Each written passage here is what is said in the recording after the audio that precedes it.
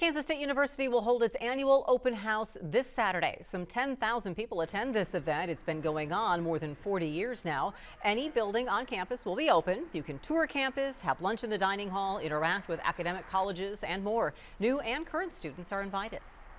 It's definitely a recruitment event for us.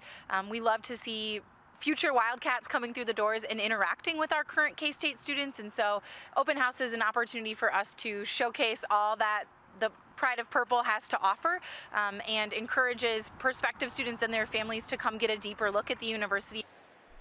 The open house is from 9 to 3 this Saturday. Parking is free on campus too.